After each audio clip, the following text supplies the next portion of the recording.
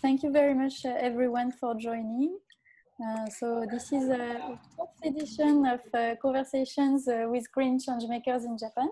So as you know, if you've been there already, the goal is really to bring along passionate individuals to talk about various topics around ecology and well-being. So today we have the chance to welcome Ian Shimizu. Hi. He's the co-founder of weMORI. So weMORI is a recently launched app that makes protecting and restoring forests fun, easy, and accessible for all.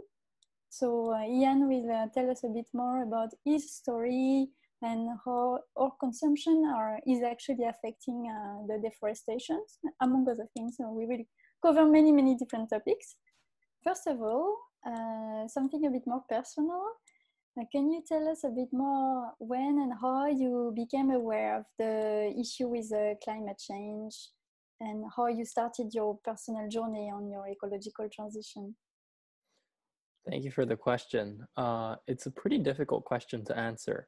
I think first when I ever heard about climate change must have been a long time ago when I was maybe in elementary school or middle school. But for a long period of my life, I didn't necessarily recognize it as something that I had to take action for or take leadership in addressing. But when I was in university, I learned about the fundamental disagreement that we as a civilization continue to carry. And this is that we are aiming to grow, or we are hoping to achieve progress while we continuously consume more environmental resources, natural resources. And this is a fundamental flaw in the system, whereas we're achieving or trying to achieve unlimited growth off of a limited resource base, which is impossible. And this is the reason why we consider our society as being not sustainable today. And when I came to this realization, it was more kind of a discovery in a sense that, you live until one day not thinking about this, not knowing about this. And then one day it suddenly hits you that, oh my God, it's not sustainable. This will not continue forever. And that thought really provoked me in many different ways. What does it mean that something is not sustainable? If we don't live in a sustainable world, what is everything surrounding me today representing? As somebody who loves nature, what does it mean to live within a system that's not protecting it, but destroying it? All these questions flooded to me over the course of a week or a couple of months, and it was really overwhelming.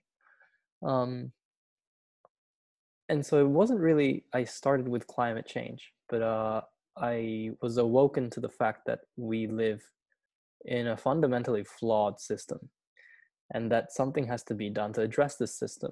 And one of the manifestations of this flawed system is climate change, which then in turn perpetuates negative feedback cycles that make living and surviving much harder on this planet, where already it's not necessarily easy for most of the people living here. And I realized that the climate changing was one of the accelerators of all other issues. If the climate started changing, it would create conditions for all other issues to get worse. So it was one of the founding, because, well, how can I explain this? The climate is a foundational aspect or element or of the environment in which we live. So if that changes, everything else within it has to change. And so it's considered to be a risk multiplier and all these things. But I came to the realization that in order to address anything, we need to address climate change. And since it's a manifestation of the flawed system, if we can solve climate change, then we're taking one step forward in solving all sorts of other issues, everything from poverty to to issues around food, to even marine resources, to also solving the fundamental disagreement in our system. So climate change was kind of my way into taking action, because yeah, it connects to everything else. Makes sense. And so what, so you mentioned that it's actually during your studies that you really had this connection between climate change and the way we consume. What kind of studies did you do, and what's your background actually? Yeah, so I studied sociology. When I was in university, I did a lot of different things. I did first I wanted to be a musician. Oh, wow. And then I went into more business, and then I just started diving into environment. But that also has to it also connects with the fact that I always loved nature as a kid growing up. I always loved it. I always loved going to the mountains, loved going to the ocean, loved hanging out in the jungle, like our friend Keisuke Robo Japan here joining us. So yeah, I always loved nature. And sociology, of all the different majors that I was kind of dabbling with in university, seemed the most real. It felt like it was the most real thing, because it wasn't overly theoretical. It was very much the classes that I was taking uh, was centered around critiquing phenomena that exist today within society. For example, issues of racism, or like issues of class, issues of discrimination. And so it felt like the most real thing that I could do. Whereas business was, and entrepreneurship was often kind of, it felt fluffy and not really grounded in reality. So sociology I was suddenly very much drawn to. And then I started thinking about these environmental things, and my encounter, or the discovery of that, happened through a book called A Green New History of the World. It's a book about environmental history. It goes back thousands of years, talks about how humans have been interacting with nature and how we have come to where we are today. And it also talks about the rise and collapse of past civilizations. And you see that in most cases, environmental issues were at least a factor in their eventual collapse. So I'm not sure if that answers your question, but I was studying environment from the perspective of history and sociology. Makes sense. Yeah, I think that's a good. And so you said like you started to want to act to address this climate change issue. How did that translate, in your activism and your involvement, or even in your day-to-day life? Yeah, so the first thing that happened to me was I got really depressed. When I first learned the scale of the environmental crisis, and that we were basically flawed from the very foundations of the system, I felt powerless. I felt small. I felt tiny. I felt betrayed. I felt overwhelmed. I didn't know what to do, and it didn't feel like anything I did would really change anything. I felt completely out of place, because most of my friends didn't necessarily care. Most of the faculty don't care. And most of the world is structured as if the world is sustainable. They don't really question the underlying contradictions of our system. They continue reaping the benefits of how the system is structured today. So as an individual that one day in a classroom woke up thinking, oh my God, the world is not sustainable, it was as if I had completely lost my footing, and I fell, and I fell very deep. I felt in falling. I felt very powerless, and I got very depressed, unsure what I can do. But I learned as I grappled with my depression that it was through small successes and through acting in whatever way that I could that made me feel better. And this is something that a lot of people in this field talk about, that in order to combat this sense of powerlessness, action is the most effective. And I slowly came to realize that. But it wasn't at all a simple story of I realized the issue one day, and the next day I started taking action, and here I'm today. It was, I discovered the issue, grappled with it, fell into a depression, really wondered what I could do about it, and over time slowly realized that, oh, it feels better to do something than to not. Oh, it feels really good to be able to meet people who know and feel and think the same things than to stay in my house and feel miserable. So it was through these like small successes that I had accumulate and these new connections that I would create through those small actions, that made me realize that, okay, so this is the way forward. And now I am, happy to say that I am no longer suffering from the depression that I was before. But yeah, so it was a long journey until I arrived at action. But once you come to the realization and then you try to integrate what you've realized into your life, uh, it should definitely change the way you consume. And for me, it really changed everything. It changed my outlook of how I wanted to live, what work I wanted to do, who I wanted to be around, what I wanted to buy, mostly what I didn't want to buy, um, what I wanted to read, what I wanted to watch, what I wanted to drink, what I wanted to apply on my body, everything. Literally, it changed literally everything. That makes sense. And so maybe can you tell us a bit more how you came about starting 350.org? Because I think that probably came from that journey, I guess. Yeah, so 350 was something I started like third or fourth year in university. I'm not really clear when, because I was taking a lot of gap years. I also failed a lot of classes, so I had to repeat a few years. So I'm not really sure which year it was. But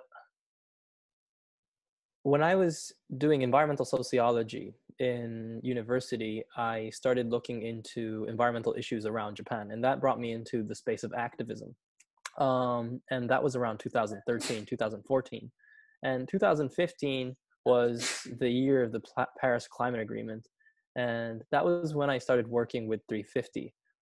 Through my activism, I had connected with people who were in the Japanese nonprofit sector, environmental nonprofit sector, and I was introduced to somebody who had just started the 350 Japan office.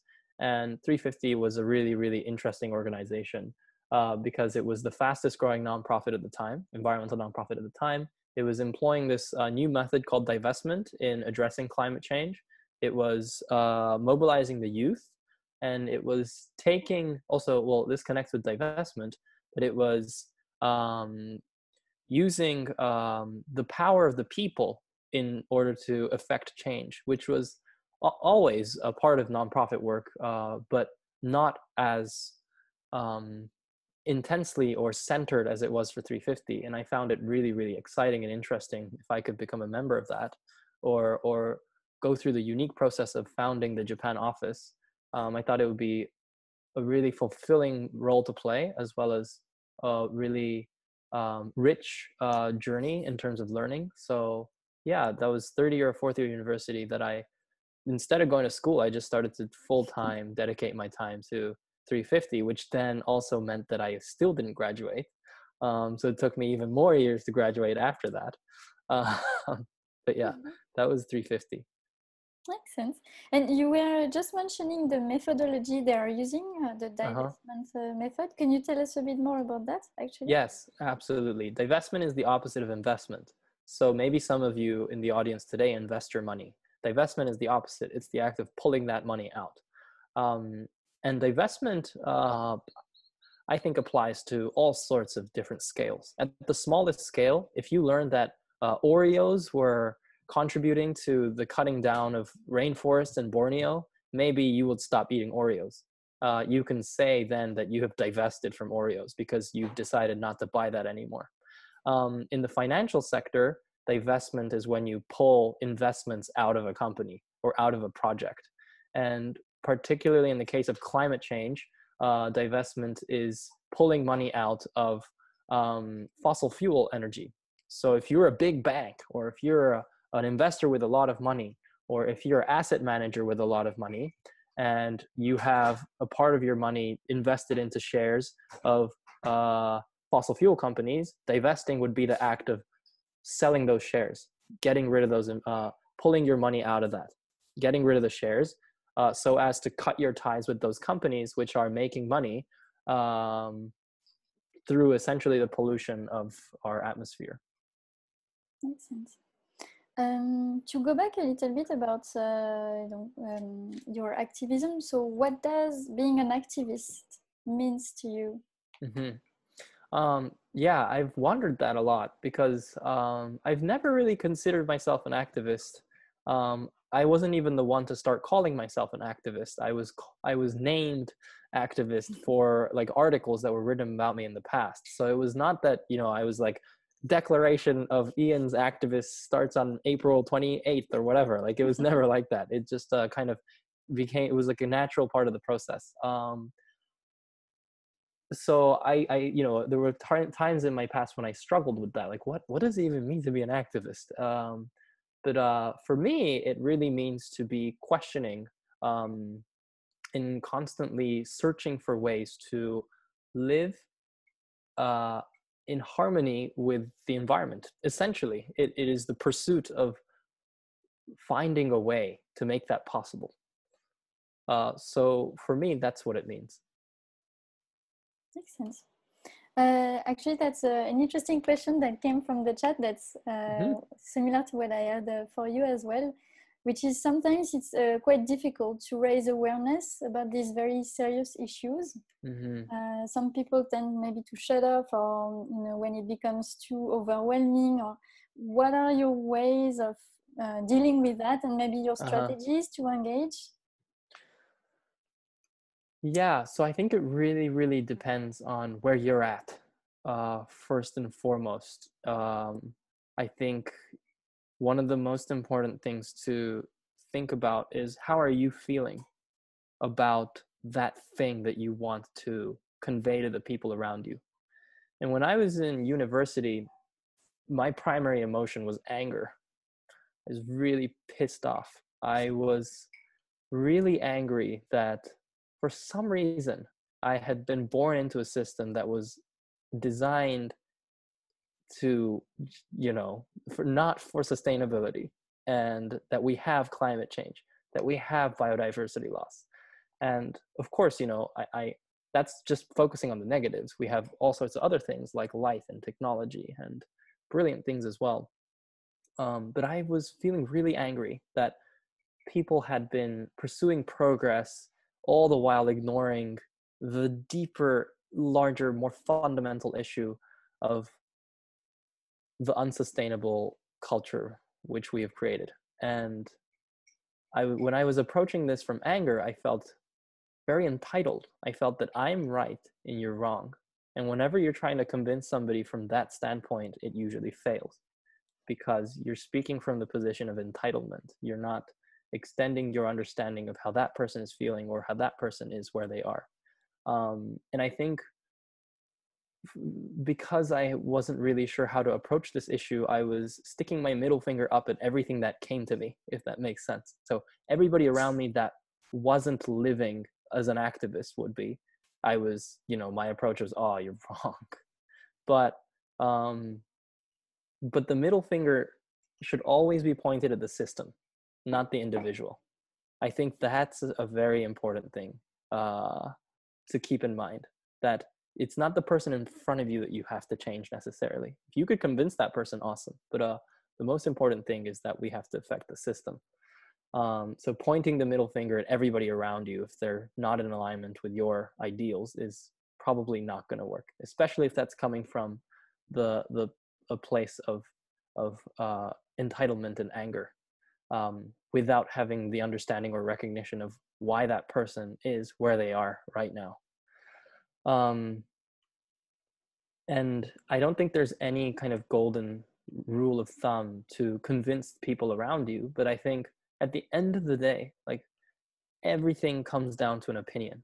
No matter what you're talking about, it comes down to an opinion. So sure, for example, to help you maybe understand this, the UN says we have to keep climate change under 1.5 degrees. And this is a globally agreed goal. And that should be that way. I believe it should be. I believe we should all be doing everything we can to keeping climate change under 1.5 degrees. But that's also because I believe that people who live on low-lying island nations, for example, in the South Pacific or in places like Bangladesh, should not be subject to climate injustice and suffer the effects of sea level rise. But ultimately, there are people who really honestly don't care about that. Like, that just simply do not think that that is something that they should care about. And so on what basis would you convince that person when you cannot agree on such a fundamental point? I think for me, it comes down to that everything that you express is, you know, you can ultimately only express it as your opinion. So I make that very clear, that my opinion on this matter is that I think we should keep climate change under 1.5 degrees. And really try to have my own words and have my own thinking around why I stand on either the right side or the left side of a certain line, and not kind of and not use a narrative that's been spun elsewhere. For example, I would not like to see myself engaging in a conversation saying, I think we should keep, or we should keep a climate change under 1.5 degrees because the UN said so. I feel that that is not so helpful.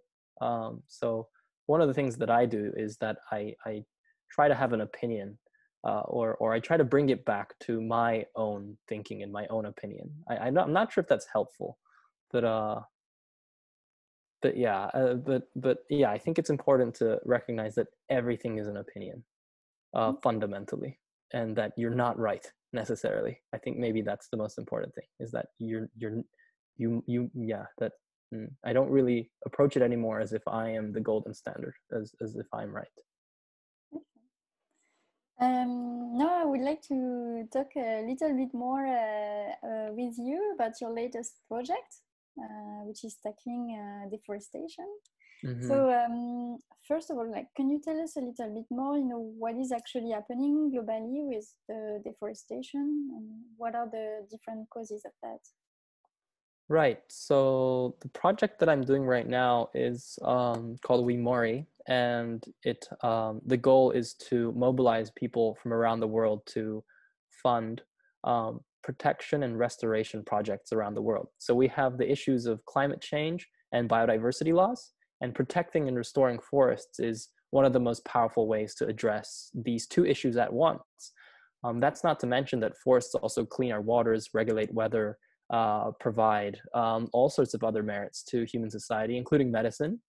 In fact, 90% of our conditions can be cured through medicines that are derived from rainforests. Crazy. So protecting and restoring forests is really important for us in general, all of us, every single one of us, in every way imaginable. So what this app is trying to do is to make it possible for all of us to donate to projects around the world that protect forests and restore forests. And try to make it really, really easy. And when I look back at my career as an activist, I realized that I've been exploring how can we bring people who don't care to care, and those people that do care, how can we bring them to action? And I think there's two really important things in convincing people from going from inaction to action. And I think that's convenience, lowering the hurdle, and transparency, making it very clear what impact they're having. So that's really important in the weMORI app. We want to make it literally like, you know, like you can just literally just, if you have a finger, you can take action. And we will present the information, or we will show what we have been able to accomplish through your donations in the app, so you can access it anytime and see it. And if we accomplish that, nobody any longer has an excuse to not take action, because it's just that easy. Makes sense. And so you're tackling deforestation and like trying to reforest and plant trees. Why do we see deforestation happening actually, and what's going on actually around that? Yeah, so for a lot of reasons, and it depends on which part of the world that you're talking about, most of it comes from conversion to agricultural lands. So deforestation happens because forests are being converted to land for agriculture. And in the Amazon, 80 to 90% of that is directly connected to the meat industry. So if you're a carnivore, most likely you are contributing to the deforestation of the Amazon. Or if you've eaten, if you only eat, well, no, that's not even true. Yeah, if you're a carnivore, I would say 99% you are contributing to the deforestation of the Amazon, either through the direct consumption of meat that was grown there, or through the consumption of meat that has eaten the soy or corn or other feed that is given to the cows, which then you eat, or the pork or the chicken. So if you're a carnivore, most likely you're contributing to deforestation in the Amazon. In Southeast Asia, it's slightly different. It's if you eat chips, if you eat fried chips, if you like your consomme panchi, you're most likely contributing to the conversion of rainforests to palm oil fields. Yeah, so it really depends. If you're, it's a little more complicated in Congo and in other areas of Africa, because in some cases it's to get charcoal wood. In some cases it's for pineapples. In some cases it's for other types of agriculture that may not be connected to our consumption, but I'm sure it is. It's just that it's much harder to get data in those areas. But yeah, so it's connected to our consumption in many ways as well. Mm. It's true, and even like palm oil, you can find it everywhere. Like even in like body care products, it's like literally everywhere. Yeah, shampoo, in cream, it's in the Oreo that I spoke about earlier. It's in chips. It's in all sorts of things, like Yes. all sorts of things. Yeah, that's true. And then of course there's timber, which Japan is actually pretty bad. A lot of the timber that we use for consumption comes from rainforest in Borneo. Ah, really? Mm. Yeah, like I live not so far from the Olympic Stadium, Mm-hmm. and the Olympic Stadium, the stadium itself uses Japanese wood. But in the process of building that stadium, they call it the invisible wood of construction, because a lot of wood is used in the process of construction. So when they put in the concrete to, for example, make a block of concrete, they create the edges with these wood slabs. And a lot of those wood slabs that we use in Japan comes from Borneo. So that's a source of deforestation, but it's not used in the final product. So that's why the Olympic Stadium would say 100% Japanese wood, but not if you consider the entire process. And at one point there was a petition, I think, that came out of Germany or Sweden that got tens of thousands of signatures to pressure the Japanese government to stop the use of Borneo rainforest wood for the construction processes of the Olympic Stadium, as well as other parts of the construction. Interesting. It's true that sometimes there's a lack of, like you were saying, transparency on the whole process of things. Like maybe we will be celebrating the end product when actually the afterlife, or like the raw materials or some elements that have been used, are actually quite bad. So, so can you tell us a bit more, like the impact this deforestation, apart from, obviously the impact on the environment it creates with the change in temperatures and stuff, but what's the impact on local populations, local ecosystems, and for us with regards to climate change actually? Yeah, so there's a lot. For example, one of the okay, I'll mention two things. One, and there's a lot more. One has to do with fish, and the other has to do with bees. So one of the things that forests do is that it locks soil. So the roots lock soil where it is. And by locking the soil, it prevents erosion. So when water passes over the forest, because the soil is being locked into the land, it goes through the soil without the soil being running off with the water. That's when there's a diverse forest, like a rainforest. And what that allows is for clean water to pass through the soil down to the roots and then go into the river in the local streams in a very clean way. So it goes in a filtered state. Whereas if you pulled out those trees and it rains on top of that land, then there's nothing to hold the soil in place. So the water and the soil runs into the water, into the stream, and it pollutes the water. It contaminates it. You know, this is not the same pollution of like chemicals going in the water, but for the life that's living in the water, it's pollution nonetheless, because by the soil coming in, the marine animals in the water suffocate. They can't breathe anymore. So they say deforestation has a huge impact on freshwater fishing. And there's a lot of people around the world who rely on freshwater fishing, particularly in rivers like the Amazon, where it carries a lot of water and extends for thousands of kilometers. The populations for those thousands of kilometers, they rely on that fish, which would be much harder to get if there's deforestation. The other thing is bees. Forests harbor a lot of life. Amongst them are bees, which are completely necessary to pollinate plants, pollinate crops. And a lot of the crops that are grown in the forest, as well as outside of the forest, rely on these pollinators to continue farming, essentially. So by cutting down forests, you are lessening the habitat for the bees to exist in, which then in turn affects local agriculture or limits the kind of agriculture that you can do, depending on your distance from the forest or how much further the forest has become from where you are.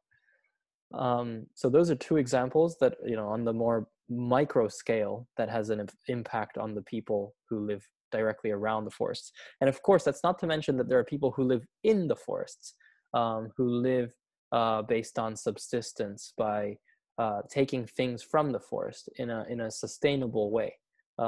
These tend to be indigenous populations that are spread across the world. And if you deforest, you're essentially ridding them of their livelihood. So that's another thing. Mm. And do you think people are aware of this issue in Japan? It's not so black and white. I'm sure there are people who are aware, others that are completely unaware. But I think there are a lot of people who are unaware that it would be really important work to make them more aware. Makes sense. So now I'd like to talk to you a bit more about the projects you were telling us about. Mm-hmm. So when did you start the project actually, and how did you have this idea? Yeah, so I've been doing environmental activism for a while. And at first it was really about movement building, but I realized that in order to build a movement, you need people who care about the issue.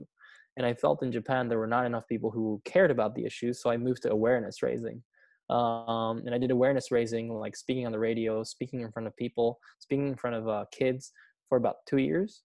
And then towards the end of those 2 years, I was feeling a number of things. One is that we need something that's more immediate, because awareness raising is really a long-term, I wouldn't like to call it battle, but it takes a lot of time to convert people or to spread the message to more people, especially when you're one person with 2 legs and only 1 mouth. There's only so much you can do. So I wanted something that has a more immediate and tangible impact than awareness raising. I also wanted to do something that brought me closer to nature, because I started all this, I started all this because I love nature. And yet, the more I did environmental activism, I felt that I was being taken further away from nature. So, for example, to give an example, I would be speaking on radio on the 37th floor of Roppongi Hills to 300,000 people over a microphone to talk about environmental issues, that I'm like, I'm the furthest thing from a tree right now. You know? And I was feeling this kind of this contradiction in my life as an environmentalist and me as an individual and what I loved. And there's a third thing that I forgot for now, so I'm just going to stick for these two things. And so by doing weMORI, it brings me closer to exploring more about nature. It allows me to dive deeper into understanding the importance of forests, what they've meant in our evolution, what they mean for our future. These very interesting topics to me, I have the opportunity to explore more deeply. And I think they're really, really important things to explore. Not just for my sake, not just for the forest's sake, but for much wider reasons. And protecting and restoring forests is something that everybody can participate in. Yeah, I remember that's the third thing, is that I wanted to provide something that was actionable. And protecting and restoring forests is something that has an immediate impact, because if you put your money, or if we engage towards protecting and restoring forests now, the impact will happen like now, or tomorrow, the moment that person puts that tree in the ground, or the moment those people put those forests under protection, that impact has been done, so it's immediate and it's tangible. And going back to the point that it's actionable, through weMORI, we can provide a platform for people to participate in that. So those are really important things in my transition from raising awareness to doing weMORI.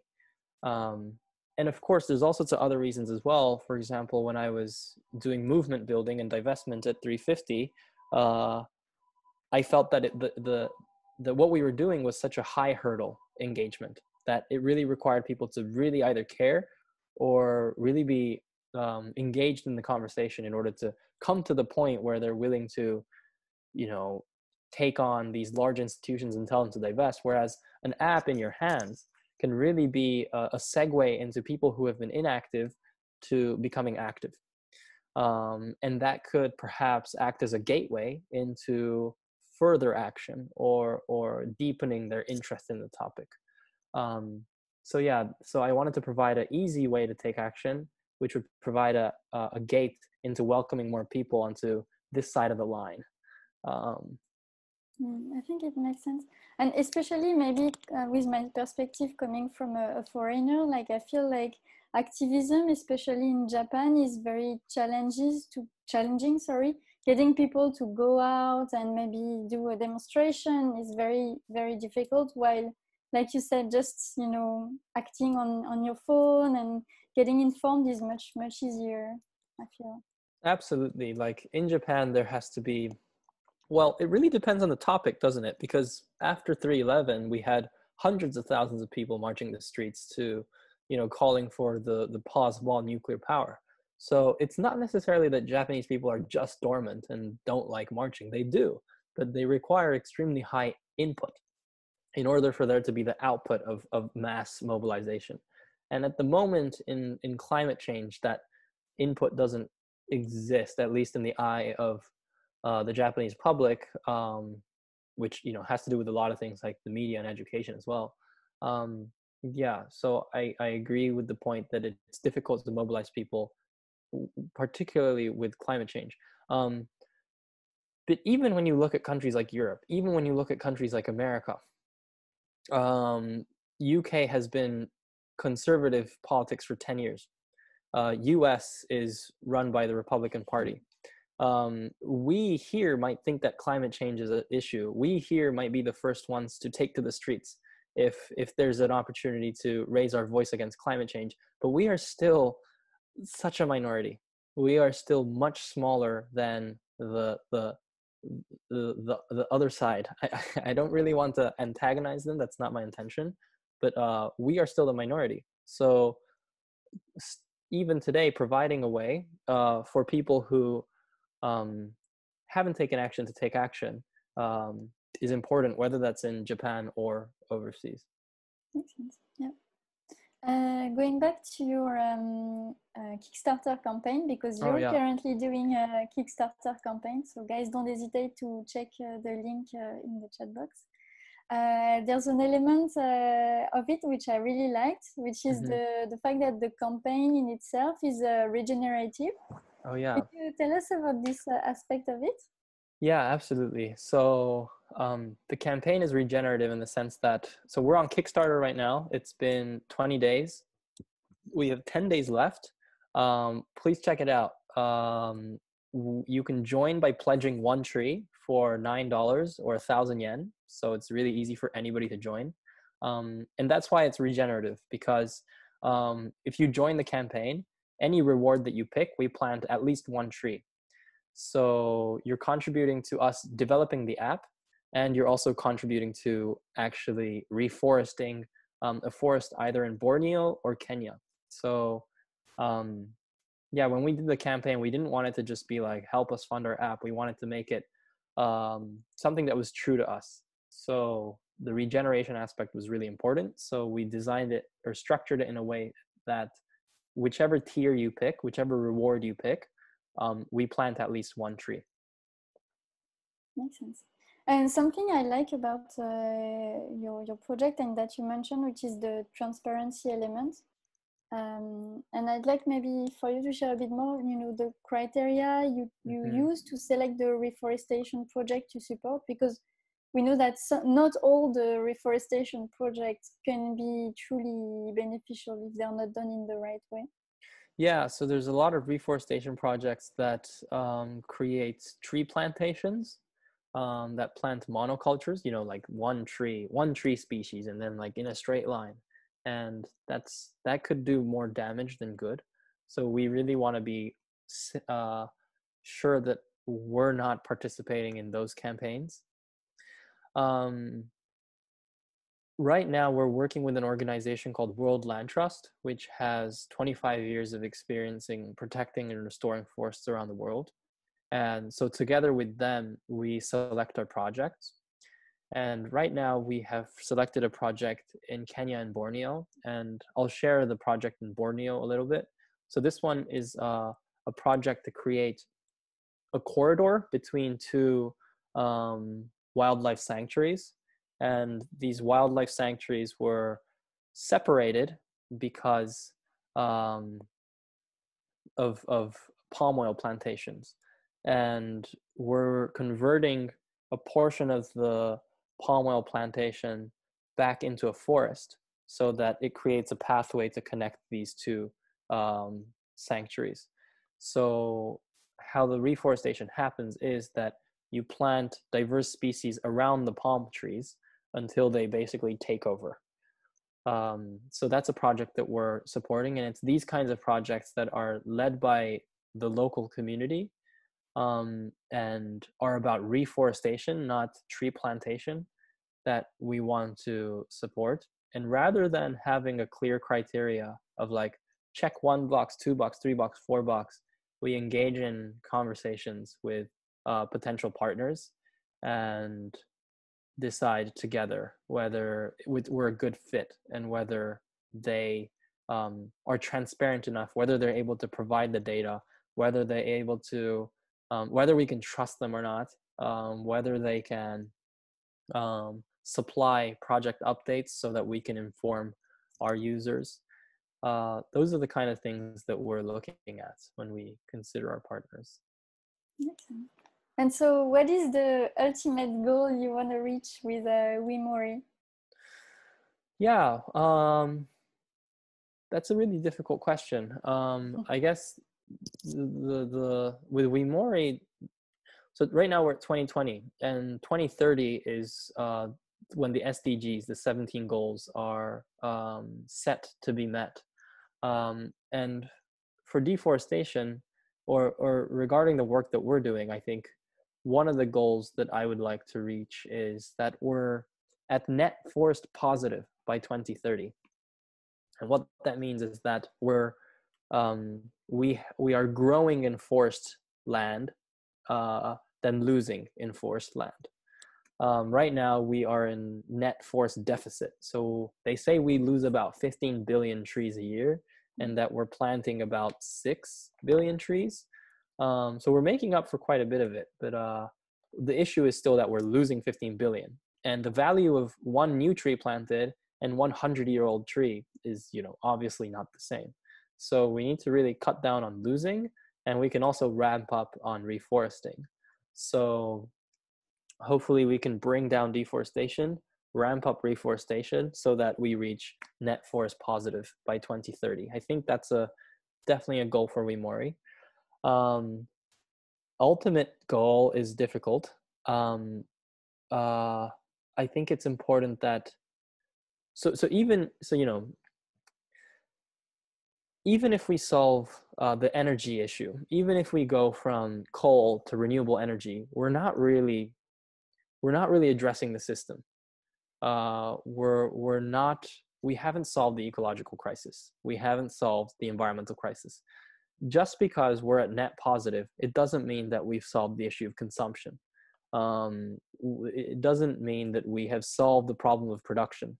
So it's very difficult to consider, okay, what's the ultimate goal? I think that the ultimate goal, or at least the language that I'm using around the ultimate goal, is to create a regenerative society. Right now, my belief is that we live in a degenerative society. What I mean by that is to reach economic prosperity and societal affluence, we are jeopardizing the health and the integrity of natural systems.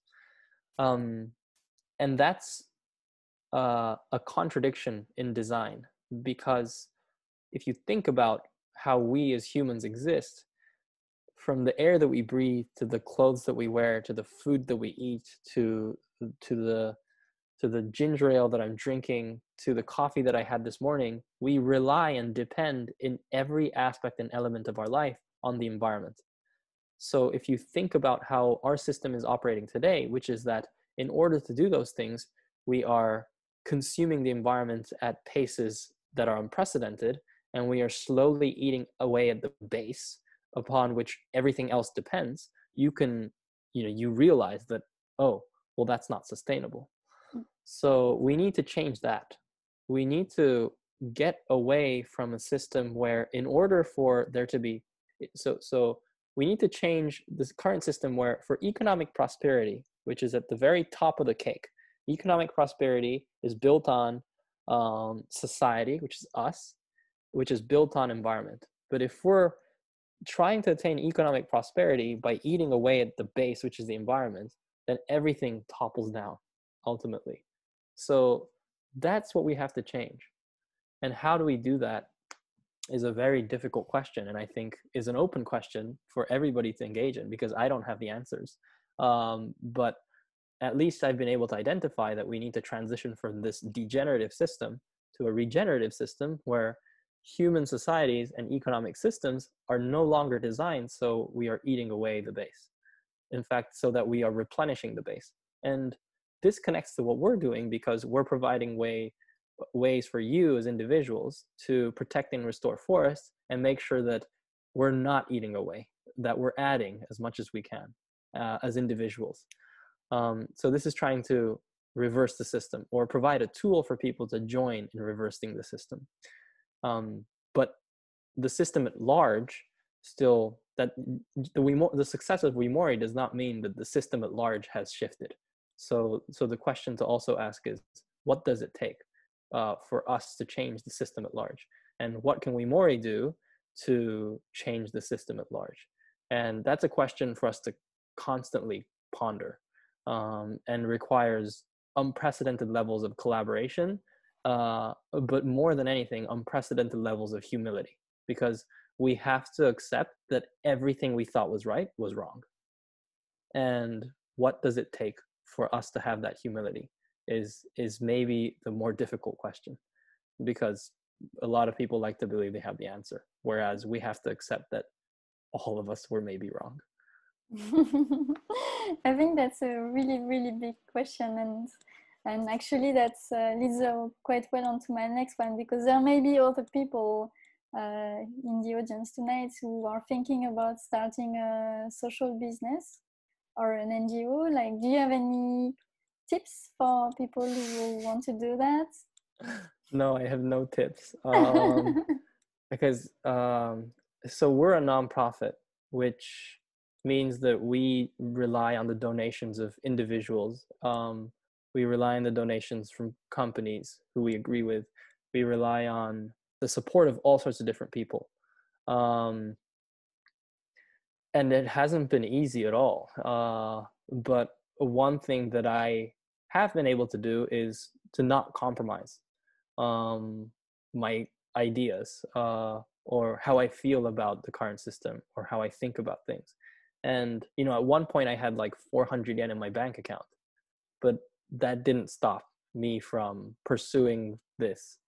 So I don't know. I don't really have any tips. I don't really have, I could never be the person to write a book about 12 steps to start a whatever startup, or, you know, I definitely don't think I'm that person, but I think it just takes action.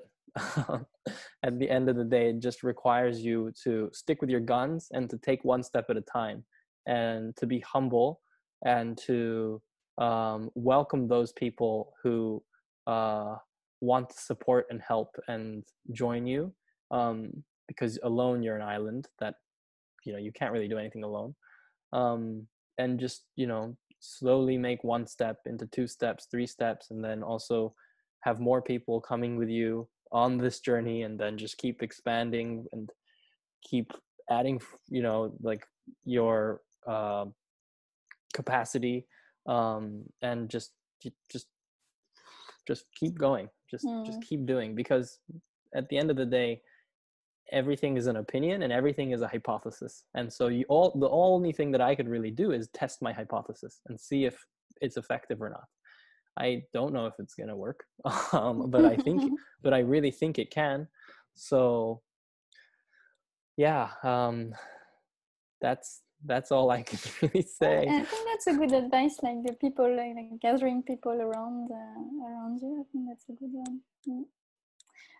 Actually, we are reaching very soon the end of the chat. Before we part ways, I wanted to ask you, do you have any resources that you would recommend to everyone on ecology or forest conservation or deforestation? Okay. Yeah, for those of you that are interested, like, go out there and search, and you'll find all sorts of different organizations around the world that do reforestation and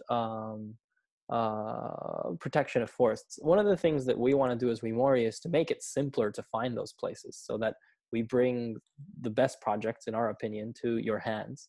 But if you're somebody who doesn't mind going to the internet and searching all the different organizations, I would say go out there and do that. It's not difficult to find. Yeah, and in terms of resources, you really found very inspiring, anything, or documentaries you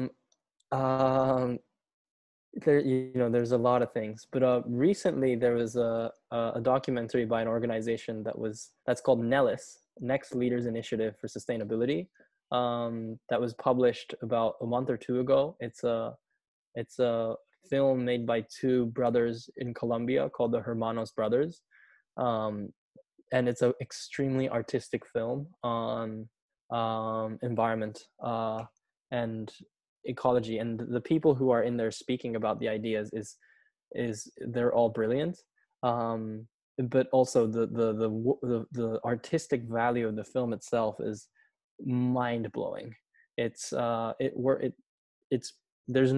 barely any footage. It's all archival films, so it's like a collage film. So it takes all this footage from the past and puts it together and patches it together to weave out a new story, on top of the interviews of these really brilliant people who are part of the NELIS network. and I'm also a part of this Nellis network. But I would really encourage anybody who is into art, into the intersection of art and environment, to check that film out. Maybe I can paste the link later. And for I don't really recommend this book per se, but one of the books that really impacted me is the Green New History of the World, and it's a really heavy read and a very long read. But any of you who really want to go on to the, do that, who really want to read about our interactions with the environment, I would recommend it. It's a very thick book, about 400 to 500 pages, by a writer called Clive Ponting. It's called The Green New History of the World, and it is eye-opening. So that's something that I would recommend. Otherwise, if you enjoyed what you heard from me today, please feel free to check out our Kickstarter campaign. We'd be super happy if you could pledge one tree that plants a tree and also helps us develop our app. And there's also other rewards in there, which we really, really did our best to create. So if you could check that out, that'll be awesome. Otherwise, we're on Facebook and Twitter, or actually on Instagram and Facebook for English and Twitter for Japanese. So feel free to check us out. Yeah, I think that's it. Ian, maybe one question that some people might have on their mind. Do you have a date for the opening or the launch of the app? When can we expect to be able to download it? Yeah, so right now we're on Kickstarter raising the funds to develop the app. We're in conversation with many different development organizations, companies, to see who's our best fit. The fastest we could have it would be at the end of September. Okay. If later, it could possibly be like October or November, but we doubt it. I think we'll be able to have it by September. We're also considering everybody who backs our campaign to become the beta testers. So that could make it even earlier. That could make it like towards the beginning or middle of September. So if you really want to try it out early, yeah, pledge a tree, become a backer. Otherwise, yeah, it should hit global app stores around, October, latest. October, November latest, yeah. Cool. So everybody should just follow your SNS to keep updated, so they know when they can download it. Please Thanks. do. Good to know. Well, thank you so much, Ian, for your time. That was super interesting. Thank you. I really enjoyed it. Thank you again so much, Ian, for joining us. And thank you so much. Yeah, we're all rooting for you, and no pun intended. We're all rooting for you, and we look forward to seeing the launch of the app. Yeah, me as well. Thanks for joining. Thank you so much. Thank you, everyone. Bye. Good evening. Thank Bye. you. Take care.